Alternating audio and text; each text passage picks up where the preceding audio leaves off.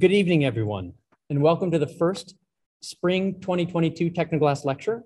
I'm Joel Lemire, coordinator of the series and director of the graduate programs in architecture here at the University of Miami School of Architecture. Tonight, we inaugurate the spring series titled Operating in Material Conditions and Architectural Imaginaries with our honored guest, Rael San Fratello. But before we dive in, it is worth stepping back momentarily to reflect on how fortunate we are to be able to bring thinkers and designers of this caliber to share their work with us. To this, we owe thanks to our series sponsor, Tecnoglass. They have enabled this ambitious series through their continual support, and in turn, they've contributed significantly to our intellectual culture here at USOA. So thanks so much to Tecnoglass. One small piece of housekeeping to share. As many of you know, the AIA offers continuing education credits for attendees. If you're interested in receiving those credits, please email Stephen Fett at sfett@miami.edu. Okay, so I'm going to come clean with everyone tonight. As the coordinator of this year's Tecnoglass series, I had one explicit agenda and one slightly more hidden. The former was pretty obvious from the outset. The fall series, titled Opting In, featured design practices that openly acknowledged the seemingly intractable and entangled issues of our moment, and chose design as the primary means to those challenges. Now, that part still holds true for the spring, right? All of these speakers also will represent a broad set of voices and agendas, and all are committed to confronting big questions about architecture's agency in times of crisis. But my hidden agenda gets to peek through a little bit now too. So the 5 speakers that I've assembled this semester are basically my favorites. I am unapologetically into their work. I'm standing their research and projects. So in addition to today's speaker, we will also have Felicia Davis, Brandon Clifford, Sean Canty, and Philippe Bloch. Not coincidentally, but beyond my mere fandom, there is a connective strand among these speakers. We move from opting in the first semester to operating in by adding an essential wrinkle, namely, to accomplish the revolutionary changes required of a responsible architecture, we must reinvent the matter that constitutes it. We have to consider the physical stuff that we use, imagine completely new possibilities and material palettes. This material reconstitution operates along many axes, from production, composition, geometric deployment, form, structure, among others. We will host thoughtful designers who are invested in each of these avenues during the spring. They will also show us alternative models of practice, which may be necessary for materially focused thinkers who are often caught between the global need for radical change and the material realities of funding their research. Rael San Fratello is the definitive example here, both as someone conducting material research at the absolute edge of the known, but also through her layered versions of practices that are much better suited to innovation than conventional architectural firms could ever be. She triangulates this with pedagogy as the current chair of the Department of Design at San Jose State University and author of Printing Architecture, Innovative Recipes for 3D Printing. It is clear why she was an ideal first speaker for this spring series. Her creative architectural practice, Rael San Fratello, co-founded with Ronald Rael, is widely celebrated. Its dedication to creativity and sense of playfulness has earned it many recognitions, including being named an Emerging Voice by Architectural League of New York and the Beazley Design of the Year Award, among others. Among her other ventures, she established Emerging Objects as a 3D printing think tank. She calls it a make tank, I think rightly. Their work has been published everywhere, literally, in popular press, including the New York Times and Wired and Metropolis, and in the slightly more niche media where I encounter it, such as Acadia and Architecture newspaper. The research and design of Emerging Objects to me reads as a kind of comprehensive catalog of the possible. As proof of this, you can navigate their website by material, and it's worth reading the whole list. Acrylic, cement, ceramic, chocolate, metal, nylon, paper, PLA, resin, rubber, salt, sand, tea, and wood. All of these are, of course, 3D printed and expanding the material imaginary for our discipline. So I'm obviously thrilled that she is joining us tonight, and I'm excited to bring her work into all of your lives as well. So on behalf of the School of Architecture at the University of Miami and Tecnoglass, please join me in welcoming Rael San Fratello.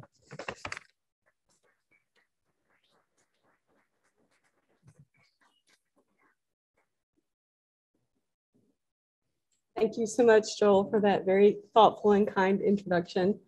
Thank you so much for having me and inviting me. It's exciting to be here. This is my first time in Miami and it rained today, but I still had fun. I went and saw a lot of amazing, really fresh, inspiring art, and I'm going to go back with some new ideas about what to make. So it was a lovely day. So tonight, for your first lecture of the spring semester, I'd like to talk to you about clay, Chardonnay. So I'll start by talking about Chardonnay. So my practices, Rael San Fratello, emerging objects, forest, etc., are located in Oakland, California. So we're in the Bay Area, the northern half of California. Of course, you probably know we have a large winemaking industry there in Napa and Sonoma. And one of the important aspects of our practice as we have developed materials for 3D printing has been to think about how we use and develop local materials for additive manufacturing, but also materials that are in the waste stream. And we have been rethinking how those materials can escape the waste stream and become upcycled essentially through the process of 3D printing. So for us, Chardonnay is one of these materials. It's both local, but it is also in the waste stream because the wine making industry does not use the seeds and the skins for the wine production. Now in Italy, they use this to make grappa, which seems like a really good idea, but we don't do that in the United States. So we wondered if we could take these skins and seeds that you see in this photograph here and pulverize them into a fine enough mesh that we could put into our 3D printers in order to create objects such as these Chardonnay wine goblets, which are literally 3D printed out of Chardonnay grape skins. We've also printed a Chardonnay block here. It has a texture of a raisin, and this block was designed for Andrew Cutlass of Matsis, and he radially arrayed that block around to make this ice bucket for Pierre Jouet out of the Chardonnay that would be within the champagne itself. Coffee. So this is another material that is both local because I have coffee every morning. It's on my kitchen table. I make coffee grounds, which I throw away. But I wondered if I could recycle or reuse those coffee grounds for 3D printing. Now, this is also a ubiquitous waste material, right? People are drinking coffee all over the world. So the grounds that we're throwing away can be recycled and reused to make objects out of 3D printed coffee, such as this coffee pot. There is also the fruit or the cherry that surrounds the coffee bean, which is an agricultural waste material and can be reconsidered for additive manufacturing. So that cherry is removed from the bean and thrown into piles and left to rot in the field while the bean goes on its way to becoming roasted in the coffee that we're all familiar with. So instead of leaving that fruit to rot in the field, we're working with manufacturers who take the fruit, who dry it in an oven, pulverize it, turn it into a baking powder. And it does give a kind of caffeinated, woodsy flavor to the things that you bake with it. But it's also quite suitable for 3D printing, which you can see here in these coffee cups. And we're able to print with other materials that are sticky and neighborly, such as sugar, which you can see in these sugar spoons that are shown in sizes that correspond to 1 teaspoon, 2 teaspoons, 1 tablespoon, and beyond. So you could literally just stir your 3D printed sugar spoon down into your cup of coffee in the morning to flavor it. Tea, similar to coffee, is both local waste and ubiquitous waste that can be found all around the world. Tea fluff and tea solids and tea leaves are all suitable for additive manufacturing, which you can see here in these 3D printed, quite literal teaspoons, teacups, and teapots. So this is the Utah teapot that was designed in the computer or modeled in the computer in the 1970s by Martin Newell from the University of Utah. And we thought it would be appropriate to bring this particular teapot, which is so famous in the digital world, back into the physical world by 3D printing it out of tea. Curry. So this was an unusual experiment for us, but one of the things that we were striving for as we were thinking about printing with curry was the pursuit of color. So most of the materials that we had been printing with were brown or gray if it was cement. And we wanted to know if we could find something more kind of visually outside of that more neutral palette. And so we decided to print with curry, which of course has a lot of turmeric in it. It's this beautiful orange color that you can see here. But what we realized was more interesting about printing with curry was that this object is absolutely aromatic. It seasons the entire laboratory that we're working in. It seasons any room that it is placed in. Now, all of these powdered materials, we post-process on the exterior with a 2-part epoxy or resin or wax in order to make these pieces strong. But in this case, we left the interior unfinished, which you can see here. So the aroma of the 3D printed furry curry casserole dish would continue to live on. And we hope that if you put rice or noodles or your food inside this dish, that the dish itself would season the food that's placed in it. Salt. So this is another local material for us in the San Francisco Bay Area. Salt has been harvested in the South Bay for over 150 years. 150,000 tons of salt are harvested annually. And here you can see the crystallizers in the foreground. These are the salt ponds and the big piles of salt in the background. So this is harvest. It was amazing to learn how this works, but of course the water comes into the bay, into pools, and through mostly wind and sun, the water evaporates, and of course the salt builds up on the pools, and as it moves from one pool to another, you get greater and greater densities of salt. And in October and November, we scrape the top 6 inches of the most dense pools. So this is kind of the end of October, so halfway through the salt harvest, just so you can get a sense of the sheer amount of salt that is captured. So this is a very readily available material. It's made just using sun and wind. It's incredibly inexpensive, which is one of the reasons we decided to pursue this. And of course, it's sticky and soluble and prints really well. And we use the salt to print functional objects such as these salt shakers, which are solid on the exterior, but the salt is left loose on the interior, so you can still sprinkle the salt and season your food. A 3D printed salt is always translucent. That has very, very beautiful optical qualities. It doesn't matter how thick or thin you print it. And we've experimented with different ways of connecting and stacking to create salt structures and blocks, which couldn't be made any other way, which you can see here. This is a model by Tom Falders, which we 3D printed for him out of salt for a building, which he was proposing would actually grow salt on the surface. But for me, this also reads not only representationally, but it can read one-to-one. Like these are literally blocks that can stack together to make a wall. So here are these salt crystallizers, the fields out in the South Bay. And at one point, the company who owned these had about 30,000 acres. They have since set aside around 16,000 acres to be restored to wetlands, but they wanted to use 1,000 acres to make homes for 30,000 people in the Bay Area, which made us ask the question, could this material, this literally ground beneath your feet, be used in the construction of those houses? Could we make a kind of salty glue or an igloo, which you see here, out of salt?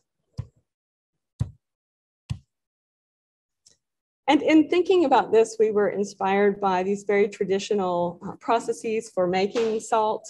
These kind of beautiful domes where the brine is boiled and the salt is extracted, and the baskets themselves We were inspired by the crystalline form of the salt, and we used that formal quality of the salt crystal to design a tile, which we would then radially array around a kind of tent or an igloo form to make this very lightweight, salty glue. So there are around, I think, 330 of these salt blocks. Each one is unique because of the curvature of the structure itself. And in the early days, we were holding these pieces together with binder clips. So these all have little tiny flanges that are binder clipped together. And if you look closely, you can see there are these really thin aluminum rods that are in compression, which just help the whole tent structure stand up. So it's very, very lightweight, a very minimal structure, very easy to take apart and put back together. And here you can see the beautiful optical qualities of the salt, sort of that diaphanous quality of the light as it passes through the salt. It's very diffuse, right? But you still have light coming through the openings and the apertures. And this is it from the exterior. And we always imagined that it would be a beautiful way to think about making interior spaces, right? Where you might need privacy, but you would still want kind of diffuse, soft, indirect light coming into an interior space, so maybe a bedroom or a bathroom. Sawdust. This is another material which is in the waste stream. Of course, the construction industry is responsible for contributing tremendous amounts of wood waste to landfill. And of course, when we work with wood, it is almost always subtractive. And we wanted to know if it would be possible to work with wood through additive manufacturing processes. So here you can see, just in this little tiny planer in someone's garage, just literally how much sawdust they make. And so we're able to take that sawdust, grind it up into a flour, and put it in our 3D printers, which you can see in the video and the photograph on the right. And we can make objects such as these out of the waste material. So you can imagine if you had to carve this, how much sawdust you would make, right? And sometimes we add other materials to the matrix. So for example, this has little nylon fibers in it to help increase the tensile strength of the material matrix. And one thing that I really love about 3D printing with sawdust is that depending on how you orient the digital model in the printer, you can get kind of artificial wood grain in that direction because of the way that each layer builds up over time, which you can see here. When printed thinly enough, the sawdust is translucent. And we've experimented with different species of wood. So this is pine, this is walnut, and this is maple. And this is a tile in what we call the sawdust screen, which was a test for thinking about how we might use Karakuzen tiling patterns to make one simple design that would connect no matter how you rotated or repeated the tile across the surface in order to think about how we might make this interior partition.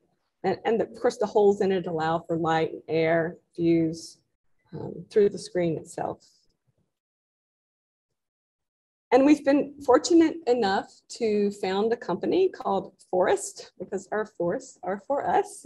And we have commercialized 3D printing with sawdust. So if you want to 3D print something for your architecture class out of sawdust, you can. So you can upload it to our website, Forest, and we will print it for you. And for those of you who are here in person, I brought some 3D printed wood so you can see it. Rubber. So this is one of the world's worst waste materials. It is an incredibly durable material for obvious reasons, and that makes it really hard to recycle. Just to give you a sense of the problem associated with this, this is the world's largest rubber tire landfill in Jordan. And to give you a sense of scale, see the little building, the little white rectangle at the bottom? That's a building. So you can see this from outer space. So in the United States alone, I think around 290 million tires each year need to be recycled. So I think about 60% of those are recycled, but the remaining 40% are going to landfill. So what can we do with this material, right? So we've been working with a company called Lehigh Technologies that is grinding up the rubber tires into a microfine powder that we can print with.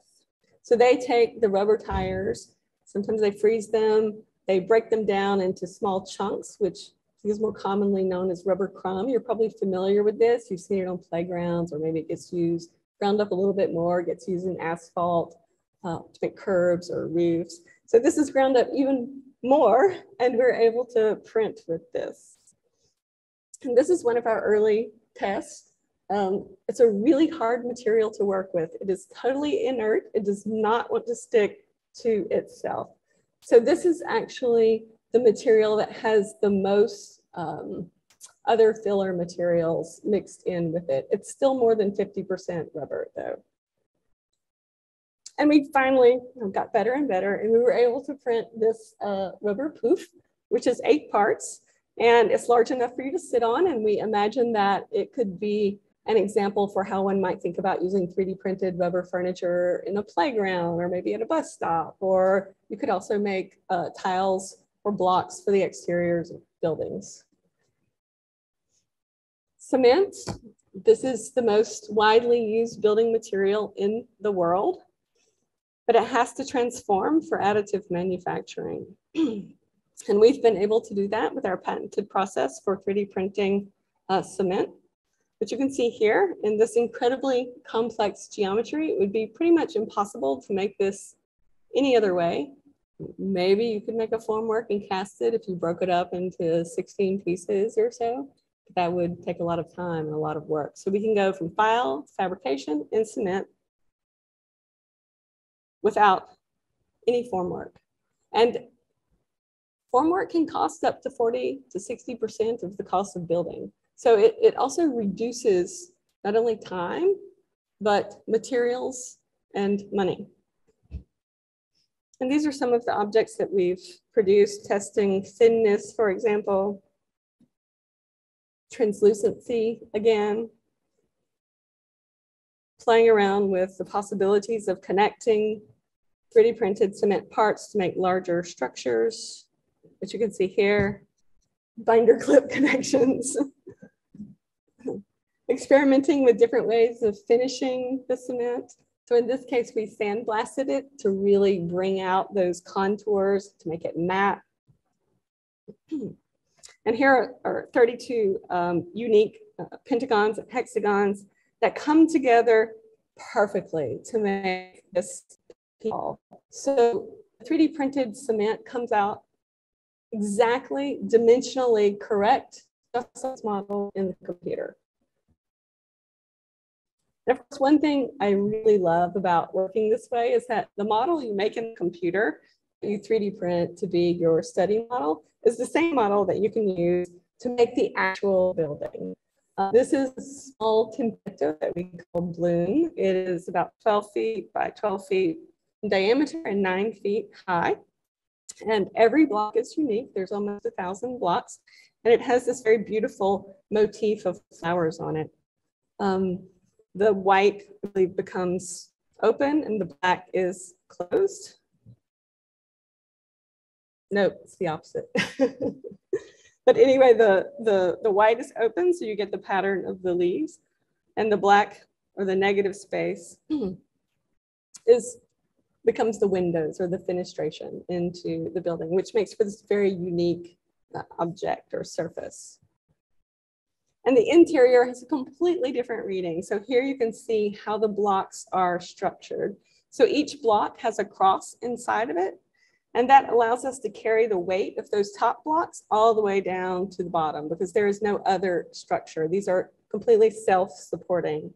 And if you look closely, you'll see those blocks at the bottom are about 4 or 5 inches deep, and the ones at the top are about 1 inch deep.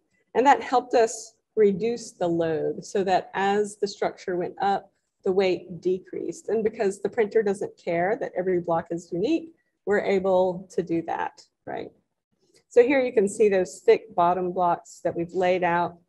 We've also printed in holes so that each block can be mechanically fastened one to another. And here's the floor plan with those thicker blocks at the bottom. And then the roof plan, which shows those thinner blocks at the top.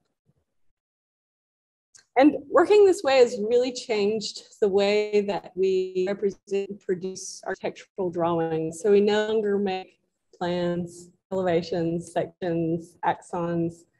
The only drawing that we print is the floor plan, and we print it at full scale, which you can see here.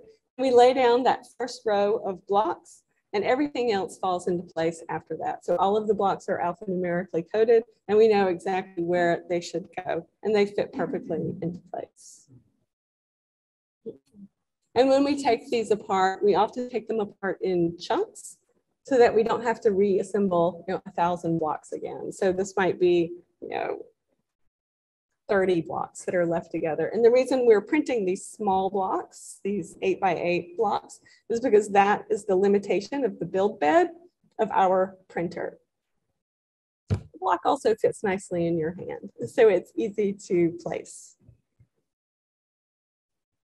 And so here you can see Bloom installed on campus at the University of California, Berkeley. And here's just a little video that shows assembly. It comes together in maybe 3 hours. It's very quick.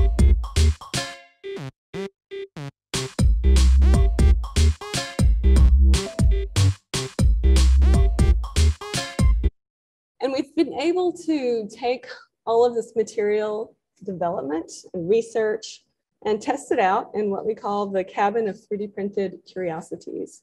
We had the opportunity to build this cabin in Oakland because the Bay Area is experiencing a housing crisis. There's not enough housing for all the people who want or need to live there, which has made housing, of course, very expensive. Because of that, San Francisco, Berkeley, Oakland, they have all relaxed their zoning laws and their building department reviews. So you can now build up to 1,200 square feet without a building department permit or design review, which is amazing. And it gave us an opportunity to build something that didn't have to have a design review so that we could test these materials that had never been used in a real building before. So this is a proof of concept for us. So we use the different powder-based materials that we've developed on the front facade of the building in the form of these hexagonal tiles that we call planter tiles because they are designed to hold succulents which really thrive in our Northern California environment.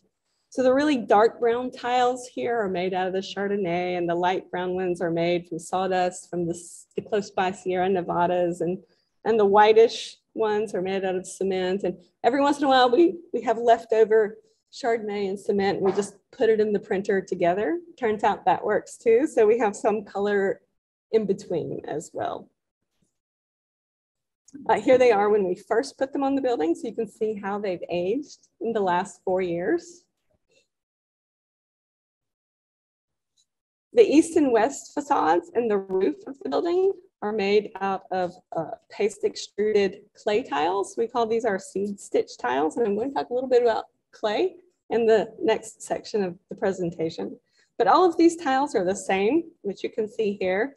But because of humidity or maybe the wetness of the clay, each one is slightly different. So as we're printing it, which you can see in the slide here, it might wiggle a little bit or it might slump a little bit. And so each one is also slightly different or unique, even though it all comes from the same Rhino file. But I love the way these tiles look on the building, in the garden, the way the sun moves across the building and it creates this lovely zigzag pattern, and the way the plants are starting to grow and weave through the tiles themselves. And the interior of the cabin is printed using bioplastic, the same PLA that you use in your 3D printers here. So we have a larger printer. It has an 8 foot long by 4 feet by 4 foot bed that we use to make these tiles, but it's still printed out of the bioplastic, which in the United States is mostly cornstarch-based material.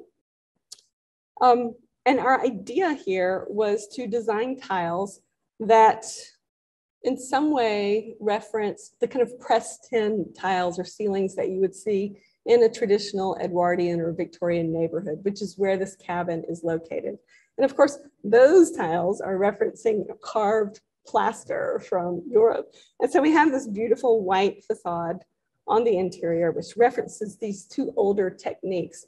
But what's unique here is that every tile is different. Every tile has a different floral pattern on it, unlike the pressed tin tiles. And then of course, the hand isn't used to make this, but rather the craft comes in the computer. And what's really unique about this that you can't tell or you don't know, if you look closely, you can see there are diamonds in these tiles, and the tiles are actually large panels, and there's two sizes. There's one that has 6 diamonds in it, and there's one that has 8 diamonds in it. And that 6 diamond tile is a daytime print, and that 8 diamond tile is a nighttime print. So we actually never printed something that was 8 feet long by 4 feet tall, because we knew that that week long, that 90-hour print, if it failed in hour 89, we would lose everything. So we decided to make a 6-hour print and an 8-hour print, so that if a print failed, we would only lose 1 day or 1 night.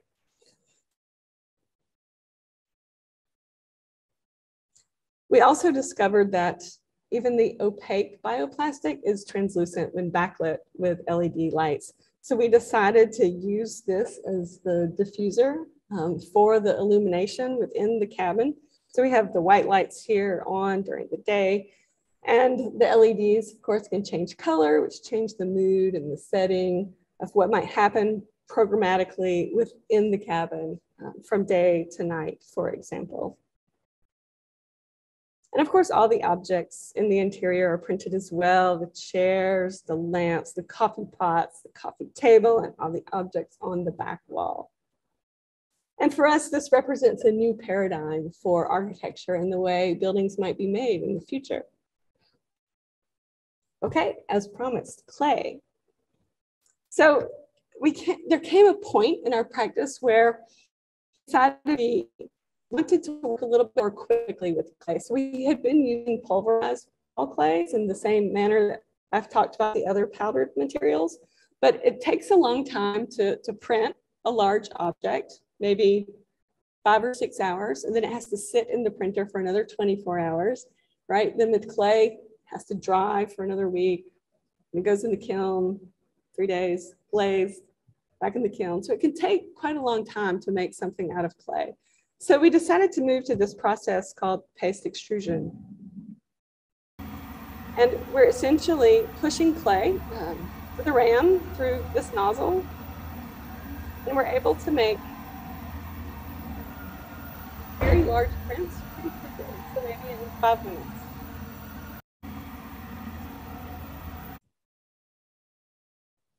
One of the things that we really like about this process is that we don't have to model it in the computer.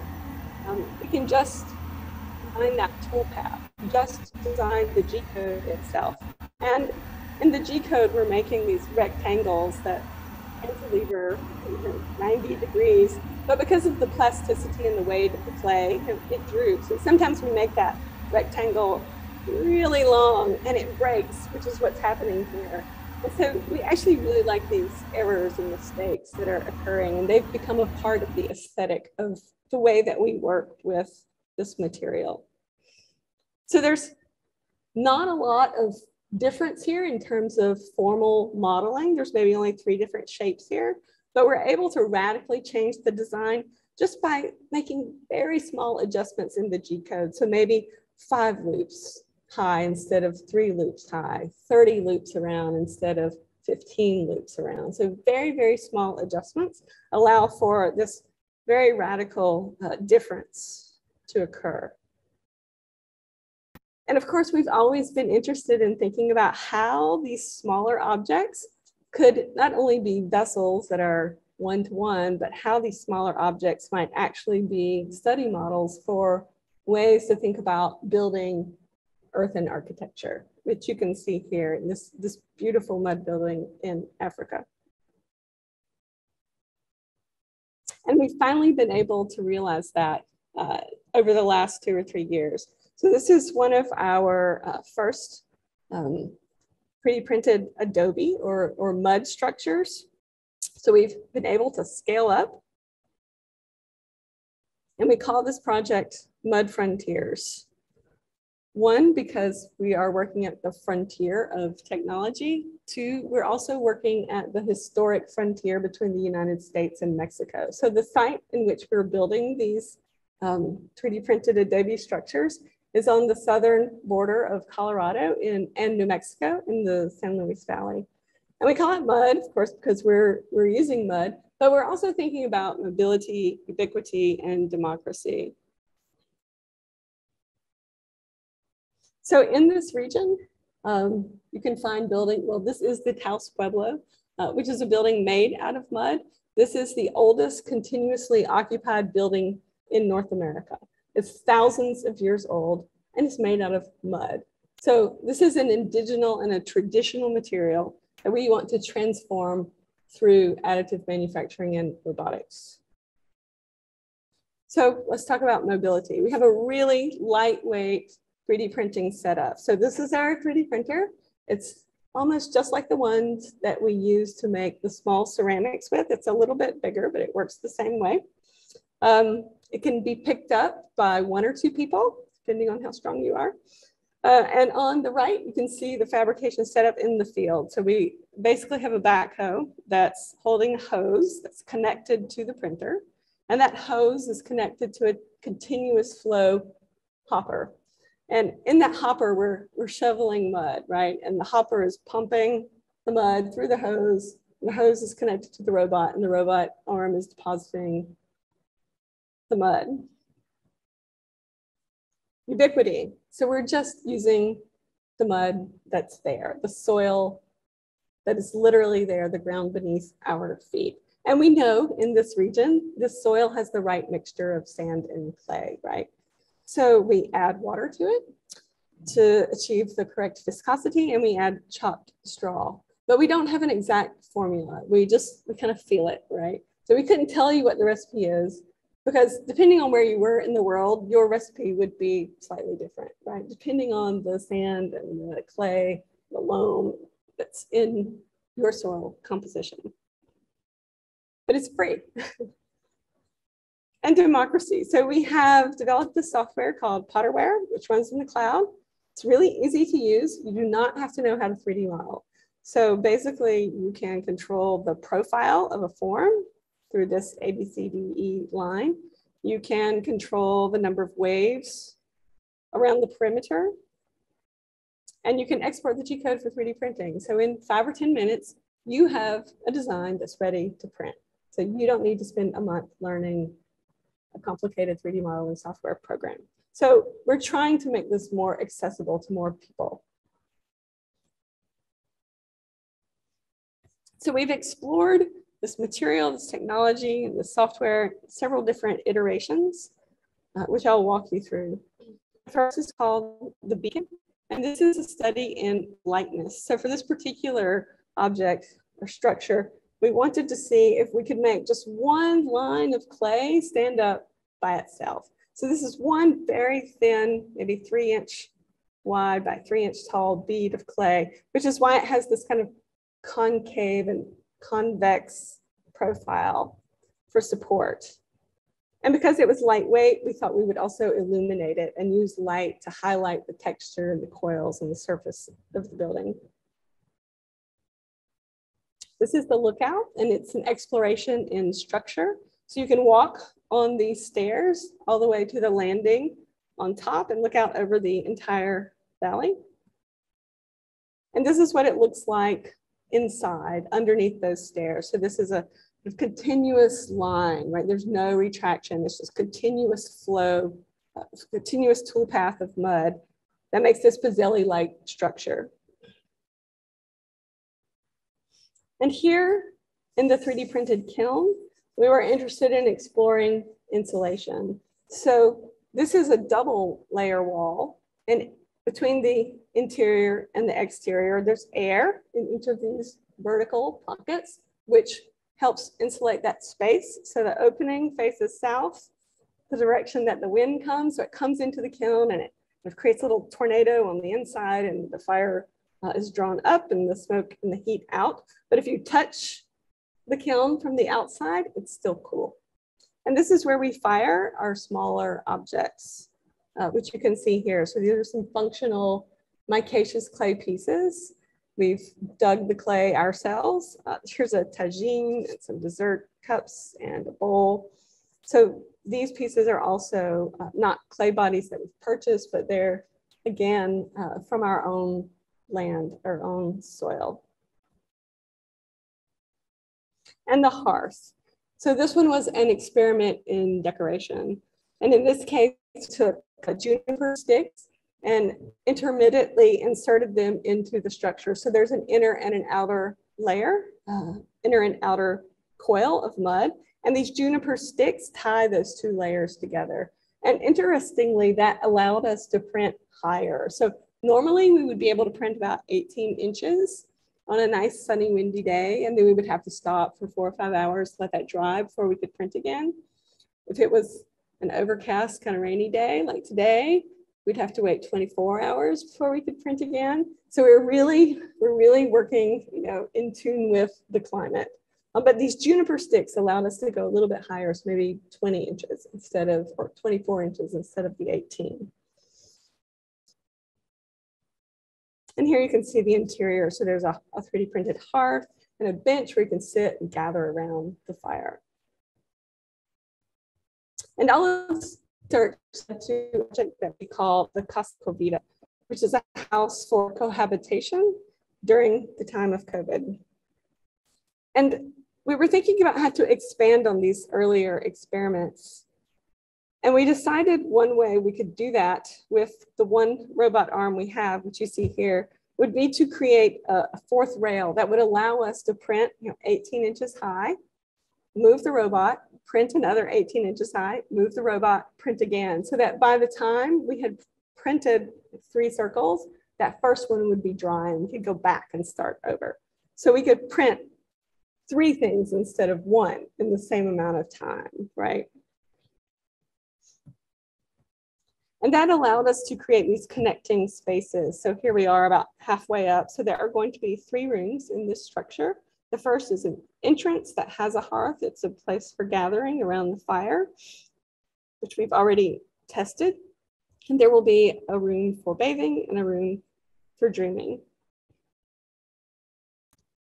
This video illustrates the process of extruding the clay walls, which are double layer walls. So they're both sine waves, but the frequency of the interior sine wave is twice that of the exterior. So the inner and outer layers touch, and that allows us to have just a slight cantilever as the outer layer leans on the inner layer. So we can create a frustrum or a dome-like surface.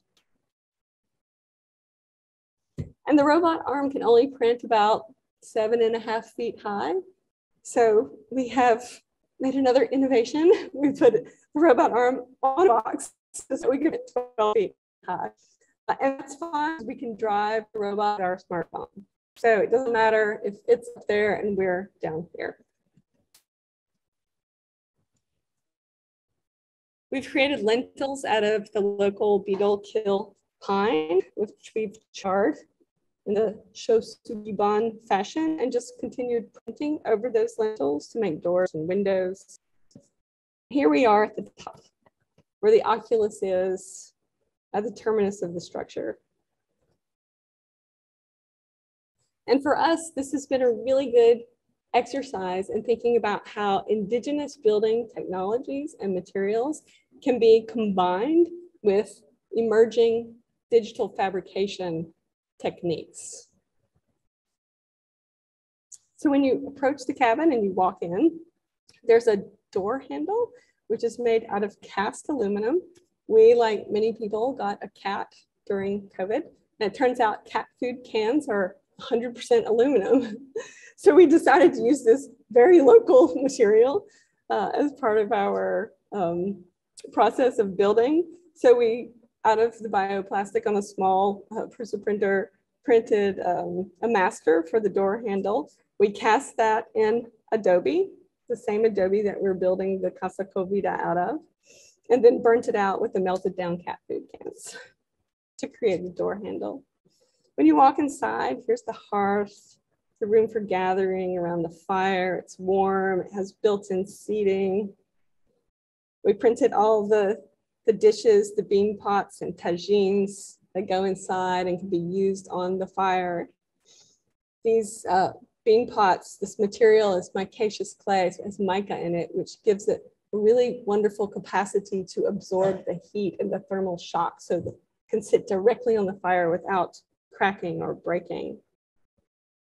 You can move into the room for sleeping or dreaming, as we like to call it. Here you see another window with a lintel that we've printed over. It looks out to the landscape beyond. And we've also made custom textiles, worked with a local indigenous weaver and covered the bed with local churro sheepskins.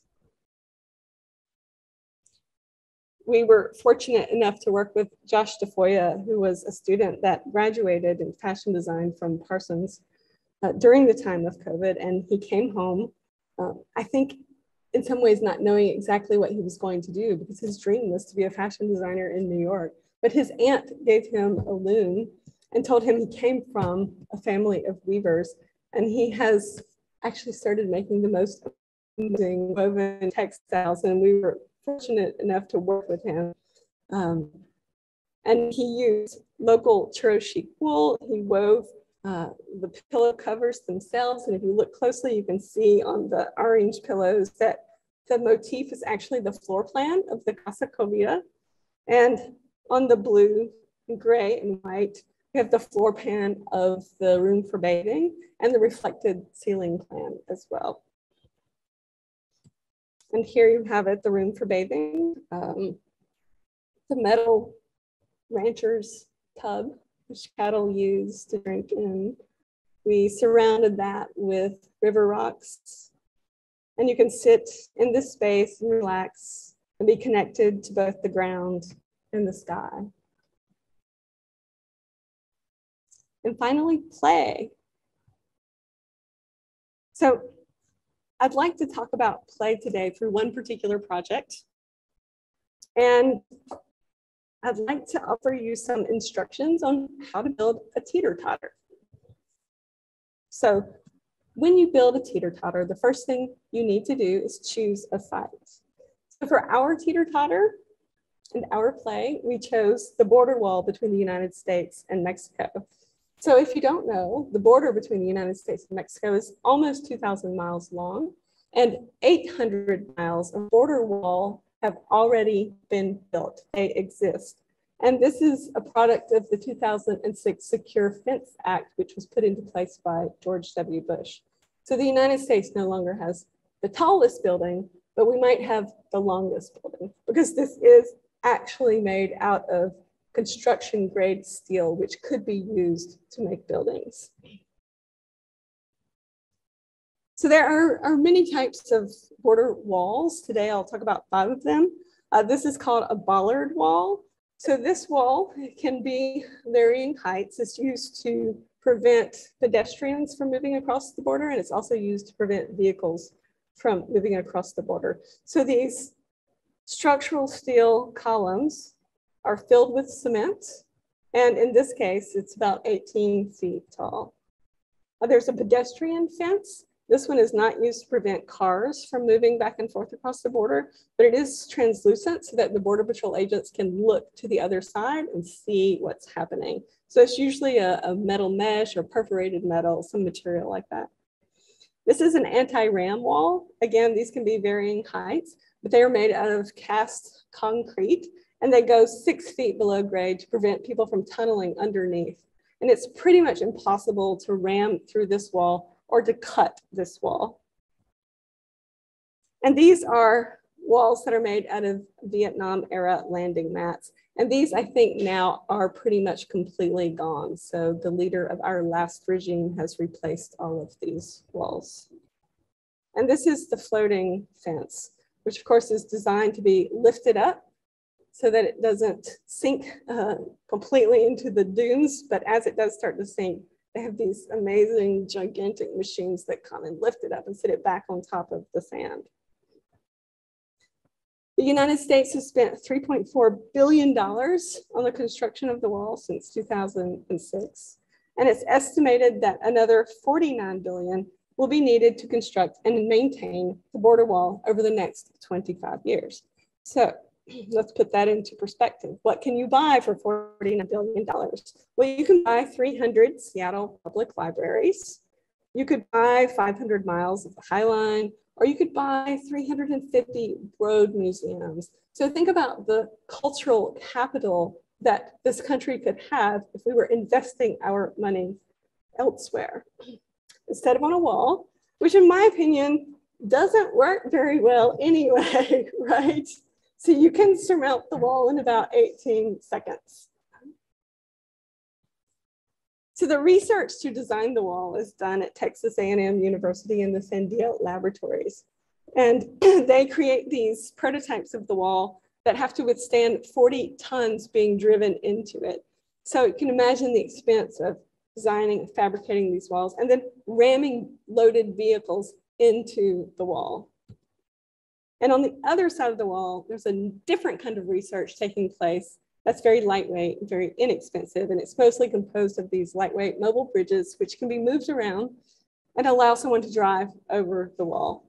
And sometimes that works very well, as you can see in this video.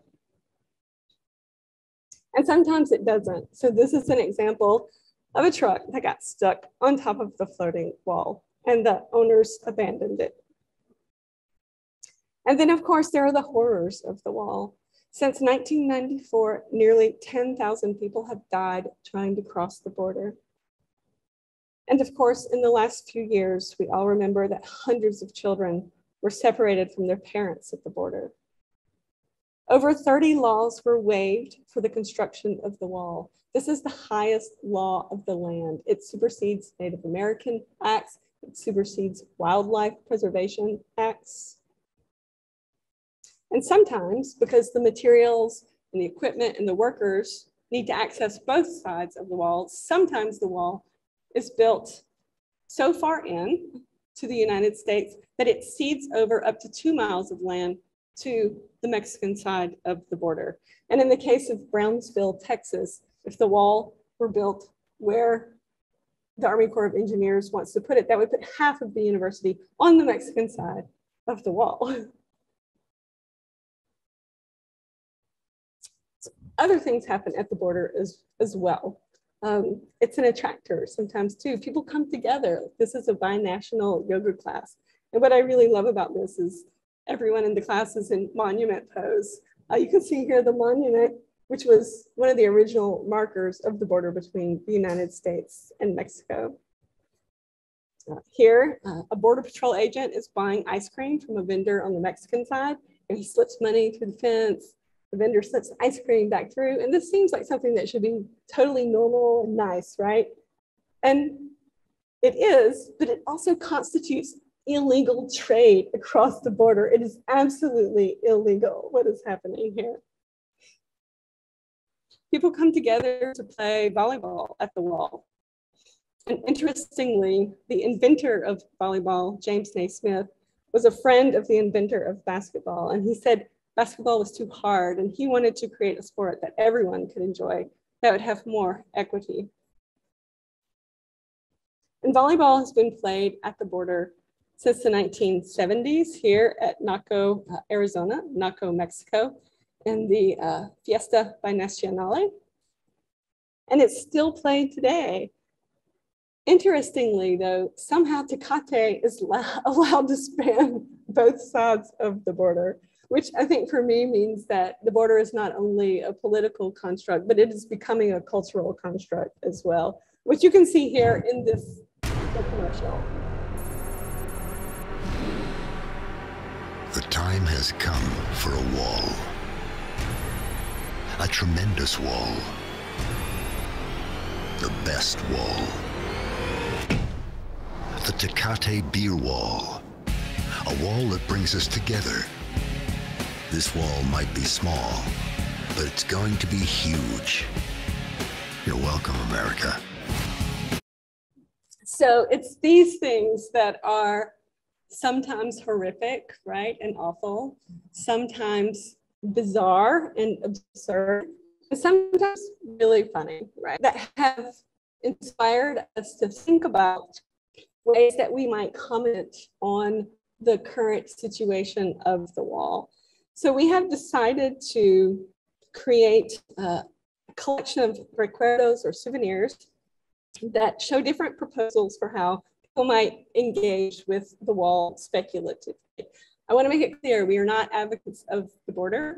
We would like to see the wall come down. So these are proposals that are commentary, right? Intended to make us think about what's happening there.